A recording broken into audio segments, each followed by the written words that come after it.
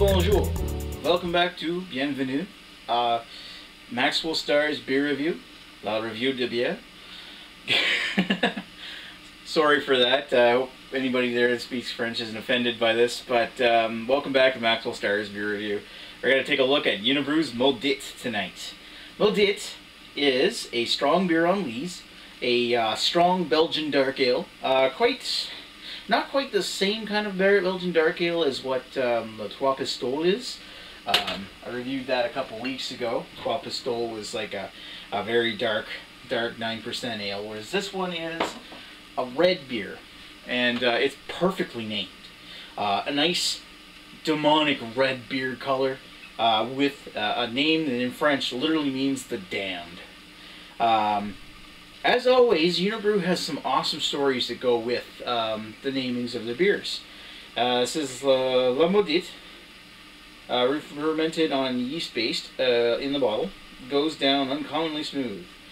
One taste of this excellent beer will instill in you the highest respect and appreciation with its warm mellowing effect. The label on top of the bottle comes back from the legend of the Voyageurs. There's a 1937 silver dollar that's got the French Voyageurs on the front of it. Back in the early days during the fur trade, Francophone voyagers or explorers or fur traders would travel across the vast expanse of the Canadian wilderness in order to meet up with natives and different tribes spread out across modern-day Ontario, Manitoba, in order to bring back furs that were trapped for the, in the name of like the Hudson's, it's Hudson's Bay Company, but whatever. The legend of the Chasse Galerie, or the Flying Canoe, comes from one holiday season.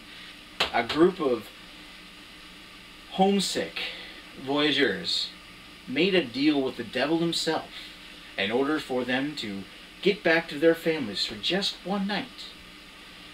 Now the catch, however, is that if they were to speak the Lord's name or anything of the sort, the canoe would disappear and they would fall to their deaths. So they got this flying canoe from the devil himself. They flew back to, I believe, Montreal. Does it say anything about that on the box itself? We were traveling so fast that we passed Montreal, an area, before we could stop. But we still made it to the party in no time flat.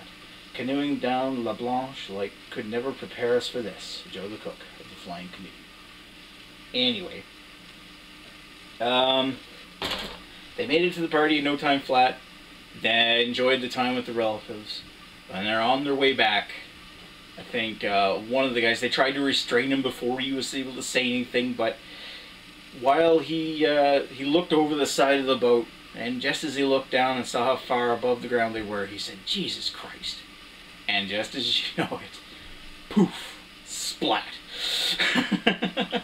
Whether that's the accurate story or not, it is the legend that goes, and it actually was depicted during the 2010 Vancouver Olympics opening ceremony for the Winter Olympics. If you rewatch that, you'll actually see the bit where they're rowing the flying canoe across the moon. Anyway, so yeah, without further ado, let's crack this one open and take a look. Already got enough Unibroue caps stored away. It's a nice little pour into my snifter glass. There's lots of smoke pouring out of that bottle, by the way. I didn't put that up to the camera at first. So look at that. Nice thick, a little over a finger head, and a cloudy brown amber base. The head itself's got like an off yellow kind of color to it. It's nice and thick, and it looks almost angry. Let's give it a sniff.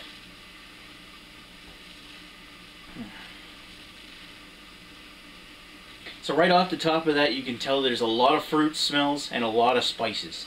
For spices, you get your coriander, your clove. There's actually quite a bit of clove in there, but for for fruits, you get the things like, for smells, you get your lemon, orange, some touches of like mango, peach. It actually smells really nice.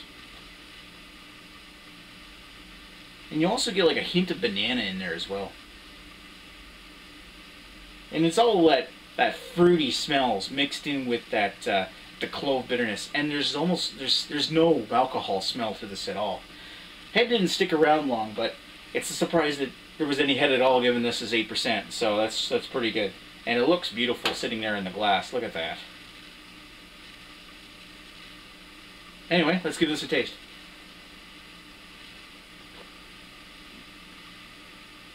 Oh, wow. A nice sweet malty character on the back of the palate, which comes off quite spicy and fruity. The spices hit the tip of your tongue with that coriander and a touch of tingling cinnamon burn on the tip. In the back you get your lingering clove and your citrus tastes like your orange or lemon, maybe a touch of grapefruit or pineapple, and a little bit of white grape sweetness.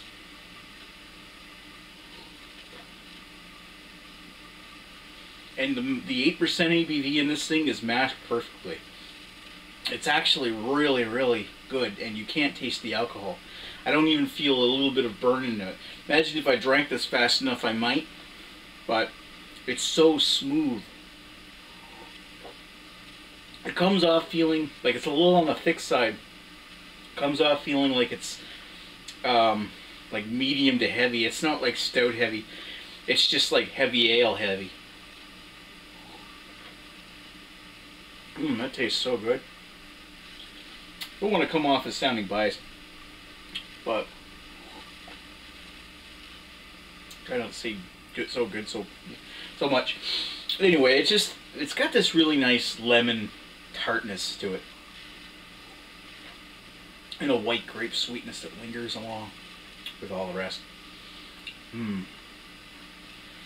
Just checking to see if they're still recording. And it leaves your mouth feeling dry along with that bitterness, and you want to take another sip. And it's deceptively smooth for such a high alcohol beer. Very dangerous. Damn.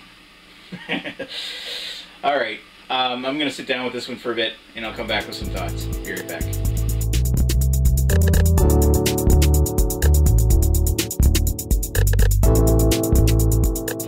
And we're back with Unibroue Maudite. So what did I think about this one? Damn. It's a good beer.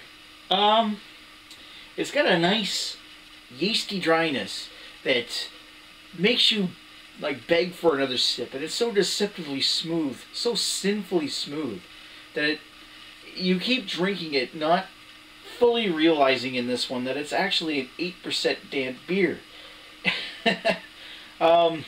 This one is one that will truly sneak up on you. I actually really like this one, but let's be totally honest. I don't quite like it as much as like Trois Pistoles or La Fin du Monde. Just for the reason that I find them much more enjoyable beers. I still enjoyed this one, and I was kind of iffy on buying a 6-pack of these ones, just because I didn't know if I was actually going to drink all of them. I think maybe what I'll do is I might put 1 or 2 aside and see if they'll sell her. I don't know, I might buy a full-size bottle of that. We can get this here in 6-packs and in the big bottle like my Fin du Monde over here. But, you didn't say it was Fin du Monde.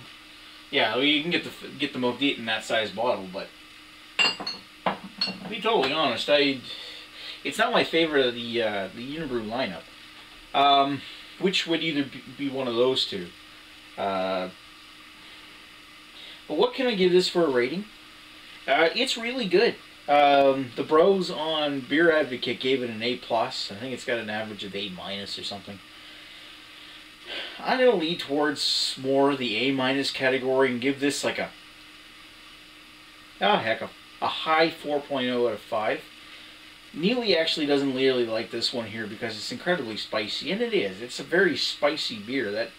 It's spice first, and then you get your malts, and then there's a little tiny touch of some kind of bitterness. It's almost coffee-like, maybe a touch earthy,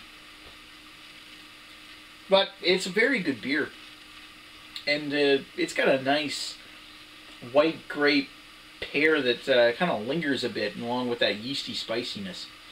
It's really good. So yeah, high 4.0 out of 5 for me. I'd suggest checking it out if you haven't already, and if you have, good on you. Anyway, thanks for watching Maxwell Starr's beer review. Hope you enjoyed watching this review, and if so, I'll talk to you later. There's plenty of beer in the fridge. I think I'm a little overstocked right now. Talk to you later.